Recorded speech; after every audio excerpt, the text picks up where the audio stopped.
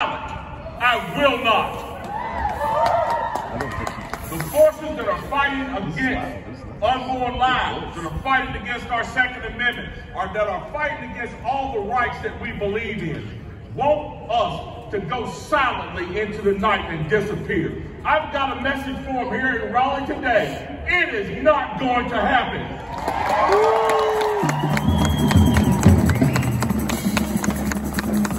As someone who has every strike against me, and every time I hear one of these leftist people speak, I can see it in their eyes. Had they had their way about it, me, a poor black child, number 9 of 10, born into an extremely impoverished family, I would have been on the abortion table and been up to them.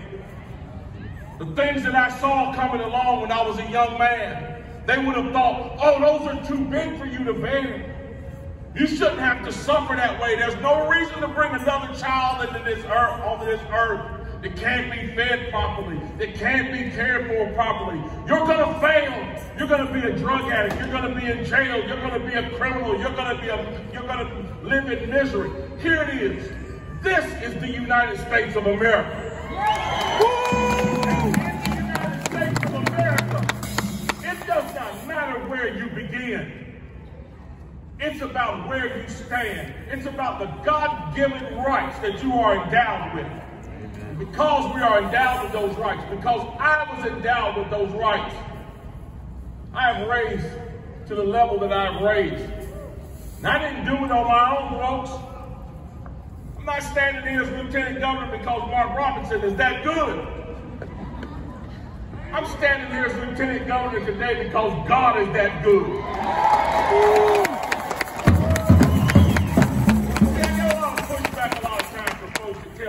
You know, you need to ease up on the whole religious thing. You know, everybody doesn't believe in God, and you know, everybody doesn't want to hear about your faith. You know, that's too bad. That's a sad story you just told me. You don't want to hear about my faith, that means you don't want to hear about me. Because my faith is why I'm here. Amen. My faith is why we're all here. My faith is why we're free. Amen. Here it is.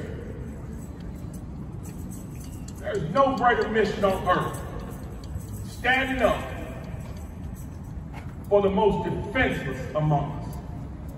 Now, we saw last summer people traveling all throughout states, all over, cities all over, being burned to the ground. We saw police officers blinded, murdered, assaulted, businesses burned to the ground, private and public property destroyed, and it was all done in the name standing up for somebody's rights. Standing up for people's rights. Yet still those same people that will tell you they had the right to commit those egregious acts of violence and destruction will also stand and say that they have the right to kill someone in the womb. You know, it's amazing to me how those on the left give these nice flowery names to the most egregious acts.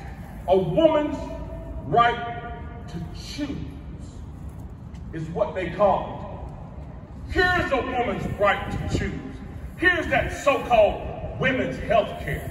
To take a defenseless human being, blameless on this earth, innocent blood, scramble that baby's brains, and discard that child, that human being, like trash. That is what they call a woman's right to choose. Here's what the right to choose really entails.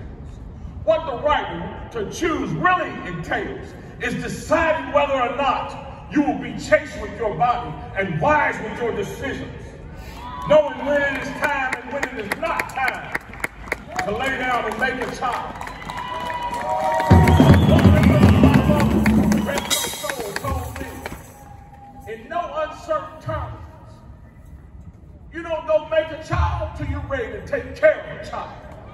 Let's go. Somebody asked me quite pointedly, show me unwanted, unplanned children that you raised. Show me the unplanned children that you have raised and taken care of. I have 2 of them. One of my children were planned. I didn't sit down and make notes and say, you know, today I'm going to eat bacon and eggs for breakfast. I'm going to I'm gonna go outside and work on the garage and make some babies. That is not how it works. It's not how it works for the overwhelming majority of people on this earth. Most children aren't planned. Most people don't sit down and say, I want a baby, I'm gonna make me a baby today. Most babies are unplanned, but here it is, because they're unplanned, doesn't make them unwanted. Not to those of us who know right and wrong. My wife got pregnant. It's just simple logic. We're gonna have a baby. When she got pregnant again, we're gonna have a baby. There was no wringing of hands saying, I wonder what we need to do. Should we go kill this child? Should we not kill this child? We had a baby. And we fell into parenthood. We made some mistakes, of course we did. But being a parent is the greatest call a human being can undertake. There's no greater call that a person can undertake than being a father or a mother. No greater call. Certainly, I am honored to be the Lieutenant Governor of North Carolina. And I love it when people say, Governor, I love that. That's great.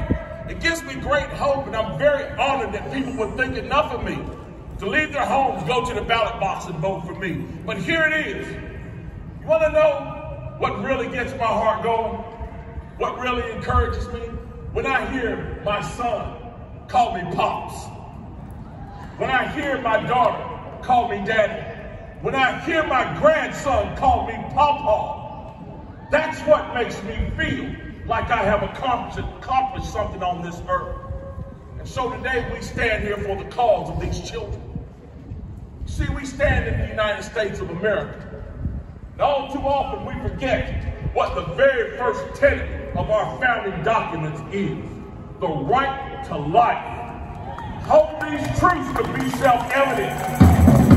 All men are created equal, that they are endowed by their Creator with certain inalienable rights. Among them are life, liberty, and the pursuit of happiness. And in this nation, where they will send you to jail for destroying the egg of a bald eagle, or convict you for killing a manatee in Florida, we allow the murder of the most innocent human beings on earth, and we do it with impunity. I have a message to everyone out there today. You can believe me, you can not believe me. It does not matter. You do not own this earth. It is God Almighty who holds this earth in his hands. And it is God Almighty that we will answer to.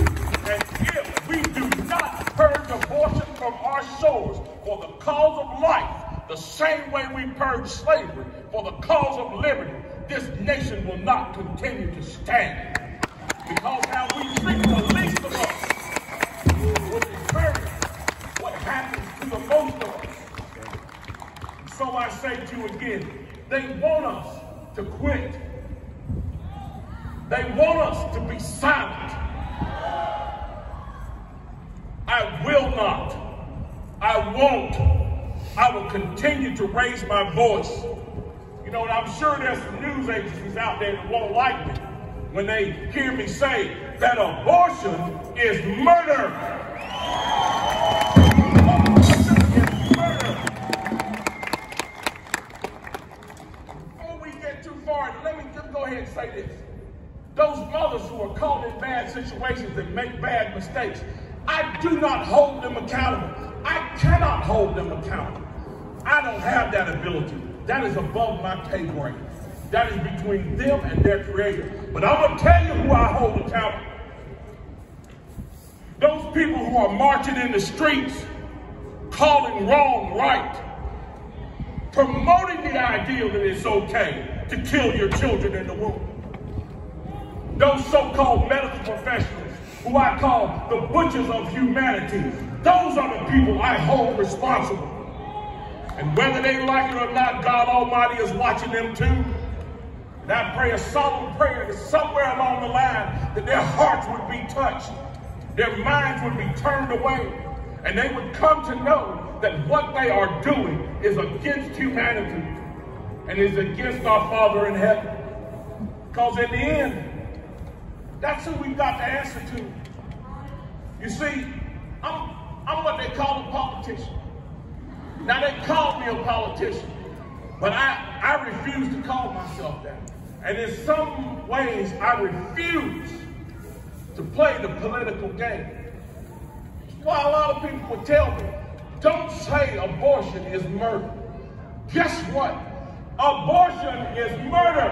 And I say it to that camera, and I say it to you, and I say it to this state, and I say it to this nation, and I'll say it to the world, because here it is. In the end, I don't have to answer to the people over there across the street in that building. I don't have to answer to the people at the Supreme Court. I don't have to answer to the president. I don't have to answer to any of those politicians in Washington. I have to answer to God Almighty. And one day I will stand in front of him and give him an account for every word that comes out of my mouth. When I leave here, there's going to be a lot of things he may be able to say that I've said and done. But one of them will not be that I stood up and stood silent while children were murdered. Innocent children were murdered in the womb. And I will not. Because this is our mission, folks. It's the reason why we're all standing out here in the cold right now. Because we know and believe that life begins in the womb. And the protection of life begins thereon. And it is our mission to carry that banner.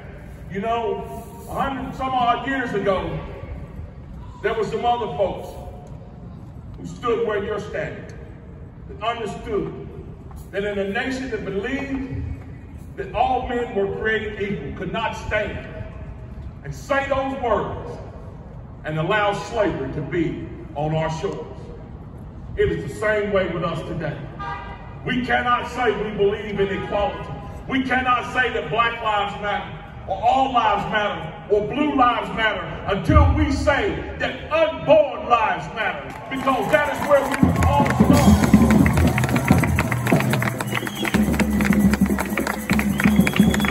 Last time I checked, it's still illegal to take a black life, a white life, a blue life, or any other life, but it's still legal to take an unborn life.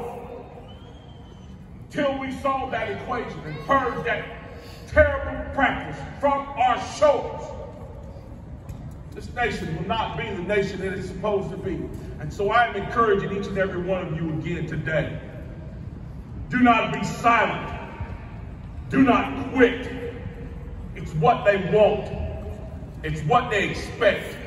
They expect that they browbeat us enough. They call us enough names. They kick us in the teeth enough times. They have enough riots.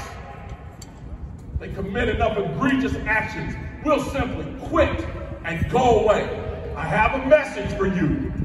We will not. We will continue to rise. We will continue to stand. We will continue to speak. And we will do due diligence until abortion is turned in this state, towards purging from our shores, and is nothing but a bad memory in this nation and in this state. It is my mission to see it happen, folks. And I hope that it is your mission as well. God bless you all. Thank you very much for being here. God bless the great state of North Carolina, and God bless the United States of America. Thank you all. Thank you.